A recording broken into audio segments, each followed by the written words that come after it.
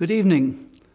I'm very sorry not to be able to be with you in person at this wonderful first ceremony of the Aurora Prize, but I'm in New York for the signing of the Paris Climate Agreement and for other important climate and development meetings that are taking place.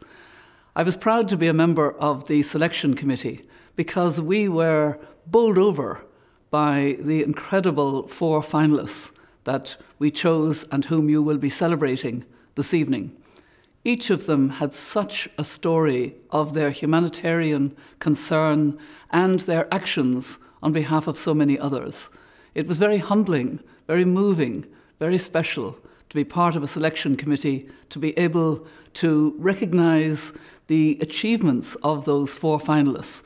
And I hope it will be a wonderful celebration of humanitarian concern and achievement and recognition in Armenia, which is a place of such special recollection and memory at this time.